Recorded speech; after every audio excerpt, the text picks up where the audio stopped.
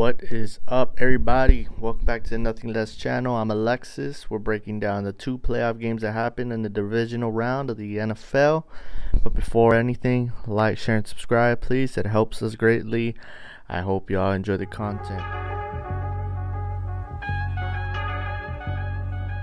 Nothing less podcast. Nothing less podcast.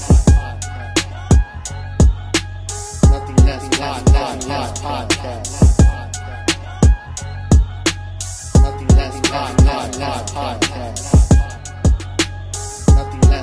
Nothing less podcast. Start off, we got the Rams and Packers. That game was crazy as far as more or less who's going to go to the NFC Championship. You have a team with no quarterback. At least Jared Goff doesn't have a fucking thumb, it feels like. And then you have Aaron Rodgers bringing back the pack into contention for the NFC Championship title. Last year they lost to the Niners. This time they play another division foe as far as the NFC West is concerned in the Rams for the divisionals. And the Rams they didn't have enough offense. They didn't have enough fuel to go against this onslaught of a Packers offense. So when I did the breakdown in the podcast, I talked about how the Packers are going to get production from Davante Adams, but it really depended more on the secondary, the second or third receiver to make plays. So I'm going to go through the numbers and you tell me. So you have Aaron Rodgers going 23 of 36 for 296 and 2 touchdowns. Pretty good game. I think that was a really nice. It's not too much. He didn't have to force himself too much to win this game. You have Aaron Jones going for 14 attempts, 99 yards, and a touchdown. You have Jamal Williams, 12 attempts, 65 yards. So you got production all around.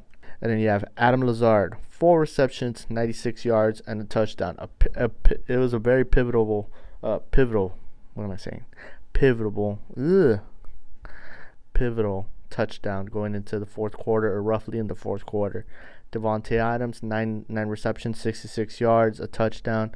He played pretty okay. It wasn't, he's playing against Jalen Ramsey. It wasn't about Jalen Ramsey and Davante. It was everyone else against everyone else. You know, your second and third corner to second and third receiver. Who's going to win that matchup?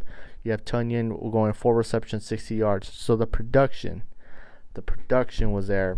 I really appreciated that the Packers were spreading the ball. I thought that's kind of what got me.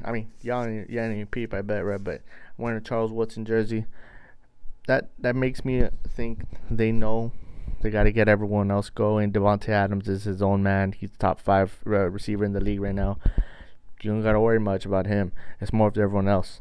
484 yards total offense against a top 5 defense, number 1 defense in the game this year. 300-yard passing, pretty good. 180 yards rushing. That is insane. And to think, maybe there was a falter in some spots. I honestly think this was like a perfect offensive game. If you ask me, Mason Crosby 2 for 2, pretty solid. 66% third down conversion efficiency. That is amazing. That should be 66%. I don't know what the average was for the league in this year, but I know it wasn't that. 36 minutes in possession time, so you knew what they were doing. They were controlling the ball. They weren't letting the Rams get into tempo and sync and all that stuff. When you look at this game, you knew the Rams were gonna have trouble passing the ball. And Jared Goff, Aaron Rodgers, But what really was an interesting thing was the Packers. Was their defense gonna be up to the task to control the running game and even maybe the bootleg or play action of all of the Rams? And yes, that's what happened. Their interior pass rush to me was king. Kenny Clark was playing great defense. Their outside pass rushers were doing the thing, but I feel like the interior was fucking up Jared Goff all day. Honestly, it felt like that. Though Cam Akers did have a good running day, I felt like they did. The Packers defense did a great job of containing Goff, not letting him extend the plays, and also the pressure got delayed passes thrown, and it faltered. Like I mentioned, the in sync of all the passing. That's kind of what caused it. But Kenny Clark, I think I mentioned him before, and I think this time Kenny Clark was going to be one of those problems in that Packers defense. Jair Alexander, I'm not going to not mention him. Jair Alexander played great. That defense played awesome, honestly. I mean, to think they only gave up 244 total yards. That's pretty good. 4 sacks. So I'm telling you, the pressure was awesome. When we look for the Rams side of things, Jared Goff, 21 to 27, 174, 1 touchdown. Jared Goff usually kind of has like a stat line like that, but it doesn't really stand out. And you look at it and kind of, and that's what it really was. It was just a meh game, but you needed a guy that could give you a little bit more, and he can't. At least now. Maybe next year he won't be there. I don't know what's going to happen there. Like I mentioned, Cam Akers, 18 attempts for 90 yards and a touchdown. He had a really good game. He really was kind of the fuel for most of those points, and I think next year he'll have a blow up year. When you got like the receptions for the Rams, it kind of goes what I was mentioning. Josh Reynolds, 3 receptions, 65 yards. Robert Woods, 8 receptions, 48 yards. You're seeing kind of the idea here, you know. The receiving core wasn't getting enough touches. Maybe it was because of the pass rush. I would say it was the pass rush and just the immobility of Jared Goff. You know, he's not the most mobile quarterback. He can move a little bit, but he can't manipulate the pocket like an Aaron Rodgers can, where he could extend the play and all that.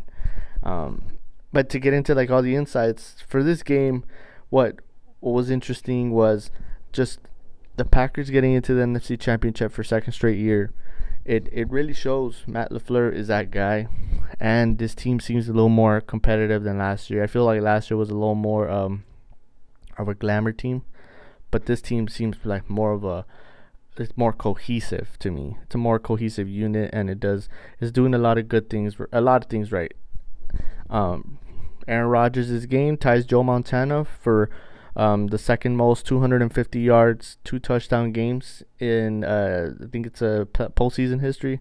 That's 12, just if y'all didn't know. Also, Devontae Adams has six receptions or more in 13 straight games. That's including the playoffs, most by a Green Bay player since 1950. Devontae Adams he has stickum in his hands. I'm kidding. I don't know, but yeah, the guy's great. And here's a couple good ones. I mean, Packers are 11-0 at home in the playoffs when they score first. They scored the field goal to start the game. I guess if you're going off that, they're never going to lose. If that happens in the NFC Championship, just write it down. They're not going to lose. Packers tied the Steelers for the second most postseason wins in history, 36. These guys, this is like the cloth of all the NFL. You know, that's that like Jay-Z, Tupac type of thing, cloth that we talk about in hip hop. That's kind of the idea for the NFL. You know, you got those teams. You got the Packers, the Patriots recently, the Steelers, Dallas, all those teams, even the Giants in some ways. But those type of teams are just cut from a different cloth. So when we hear that, I'm surprised. I thought they would have had more, to be honest. But yeah, I mean the Rams and the Packers, they did good. The Packers did a great job. The Rams did a great job just to even get there with a backup quarterback and a quarterback that was half of what he usually is. The Rams shouldn't be mad at all about this season. I know Aaron Donald was hurt emotionally and physically. I know going into the game he had a lot of rib issues and he was sad as fuck because they lost. You know, I only speak from the outside, but this was a good year. You weren't supposed to be here, and here you are, divisional round against the Packers. Get into the nightcap. We had the Ravens versus the Bills, Lamar Jackson versus Josh Allen. They were part of the same draft class. Lamar Jackson wasn't supposed to be what Josh Allen was. In some case, Lamar Jackson got the MVP last year. Josh Allen's a top MVP candidate for this year. That if you're looking at it from this perspective, the Bills, they don't run the ball, they just pass. The Ravens, they don't pass the ball, they run the ball. So these are just little things that were said around during the week. Makes perfect sense. How did it play out? Josh Allen, 23 to 37, 206, 1 touchdown. Conservative game. This game was windy. It was fucking like Justin Tucker missed 2 field goals. Just take that into consideration and take that information in as well. Stephon Diggs, 8 receptions, 106 yards, 1 touchdown. Guy always balls. And in the playoffs, Minneapolis Miracle, fuck him too. John Brown, 8 receptions, 62 yards. So one thing that was it's kind of the same thing for the Green Bay. Stephon Diggs, and then who else? Gabriel Davis was that guy last week. John Brown was this week. And this is good because this game wasn't going to be won in a high-scoring manner, at least how the wind wasn't concerned, and also the temperature. It was more of who was going to make enough plays to get the points on the board.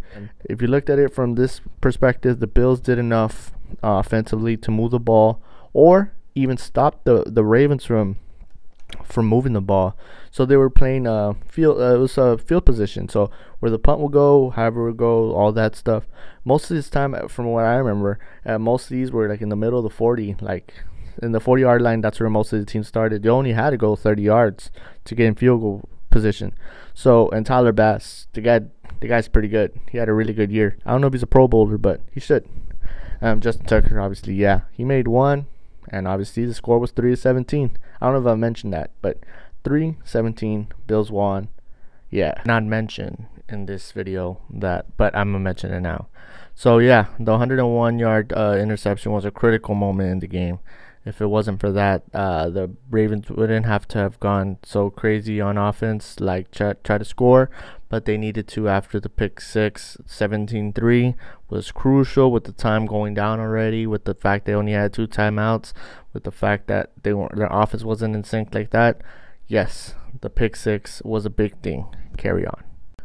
So the Bills, 340 yards total on defense. They gave up a lot compared to what the Bills put up on offense, but they bent not break. That's what they needed to do. We also mentioned this Bills defense is not that great as far as like the numbers are concerned. They're not that hot, and they don't have that much talent as far as like, they don't stand out. Like if you consider talking about necessarily like last year the 49ers, I felt like they were star-studded all around. Or even if you consider maybe like the Rams, those type of teams. The Bills don't have that type of mentality, but Leslie Frazier as a defensive coordinator, I think he was former in Minnesota as well. The guy's he's a good defensive coordinator, and he played a really good game. Honestly, they gave up 150 yards rushing, but they gave up like less than 200 yards passing. So considering this game was going to be won in key plays, I think you take that. And I mean, 3 points, and they had a pick six. Keep in mind, Teron Johnson, number 24, if I'm not mistaken, 101-yard interception to the house. It ties George Teague in 1993 for the longest pick six of all time. That game was in the wild card round. No cap. I know my stats. I just found that one. Don't worry about it. But also 4 sacks. Jerry Hughes was living in the backfield. That's what you needed. You needed to control. What they did was they had that front four. They were locking that part up, and the edges were getting there. A lot of people think that Lamar Jackson likes to just scramble, but I feel like the guy likes to be a pocket passer. Like I think even Chris Collinsworth said that, and you could see it. He doesn't really want to get out. He gets out obviously because he needs to, and he can because he's mobile, but he likes to sit there. And Lamar Jackson, let's get into him. 14-24, 162, and an interception. Subpar, maybe. I would say mediocre if you're asking me, but subpar in some ways. Lamar Jackson left the game around 5-minute mark of fourth quarter with a concussion. Didn't come back. Gus Edwards and J.K. Dobbins both ran 20 attempts total, 84 yards with them, and then you had a little bit of Lamar Jackson. That's where you get the 150. But even then, they averaged 400 going into last week, and then all that happened. Excuse me. Man, that Red Bull's hitting right now. But the Ravens, they just didn't have enough offense. Same thing. If you look at it, Hollywood Brown, 4 receptions, 87 yards. Come back down. Mark Andrews, 4 receptions, 28 yards. And that was the thing. Who would they have thrown to? Willie Snead is their number 2, it feels like. Des Bryant, they picked him up a couple weeks ago. But you're not going to throw to Des Bryant. He's not your number 2. He's not your number 1. Is he even your number 3? I don't think so. Mark Andrews might be your number 1. Hollywood Brown's your number 2. Willie Snead's your number 3? That's not a good tandem if you're asking me. But to the defense for Baltimore, they played their ass off. 220 yards total. They played a great game. They've made Buffalo punt when they needed a punt, but it goes to field position, like I mentioned, and that's where Buffalo took advantage. Maybe 220 is not a lot, which it ain't, but it did enough. 17 points given up. It's a great stat and all that, but also what killed them was penalties. 8 penalties. Some of them came at the end, but it's just, like, you can't win like that. And obviously, as a Saints fan, I early on, that's how they were, and they cleaned it up. And the Ravens, for the most part, I think throughout the year, they were pretty good with penalties. But you're kind of disappointed that their offseason acquisitions didn't do too much in this game, and even midseason with Yannick Ngakoue, Calais Campbell didn't do too much. It's kind of sad. But the Ravens had a good year. You expect a little bit more. I feel like a lot of people thought it was gonna be Super Bowl or bust for them in ways, just because of how they built the team, and just the elite head coach Lamar Jackson, a very good player, or you could say he's top 7 quarterback at this moment, former MVP. Bills 8-game winning streak, including the playoffs. Can't say anything about that. The guys are playing crazy. Josh Allen's playing turnover-free football, and Stephon Diggs, best wide receiver in this year. 10th team to happen. This is a good one too. This is the 10th time that 2 teams with 6-game winning streak meet in the playoffs. So both of them had a 6-game winning streak, or 6-game plus. I'm sorry. And the home team is now 9-1 in this situation. That's a good one. I didn't know about that one, but that one's pretty good too. Josh Allen against top 10 defenses, 6-0. The guy just doesn't lose. I know he had like 41. What did I read? 41 touchdowns and like 25 rushing touchdowns in the red zone. The guy just doesn't throw a pick or something like that. The guy's an animal. Stephon Diggs surpassed Andre Reed most games with 100+ receptions in the season for Bills. That's 9. That's awesome. Stephon Diggs, first year making this kind of impact. Who knows? Maybe next week Buffalo hosts a playoff game. We don't know what's going to happen against Cleveland and Kansas City. That's a game to watch for sure, though. And I already mentioned the Teron Johnson stat. And also the Bills, I don't know how this works, right? Peep this, though. They're the first team since 1991 to have 0 rush attempts in the first quarter. Like, if you had asked me, how's that going to win you a game? Fuck, man. If you can make enough plays passing the ball, why are you going to run the ball, I know that I picked up Devontae Freeman and put him on the practice squad, but you don't need him, right? I guess you got all these ballers. But with that being said, I hope y'all liked how we broke these games down. And if you did, please leave a like, please leave a comment, and also you can share and subscribe to the channel. I'm Alexis on Nothing Less channel. Enjoy the podcast. It's going to come out Monday or Tuesday. We're going to be doing a lot of stuff. I hope y'all enjoy. I'll catch you on the next time. Peace.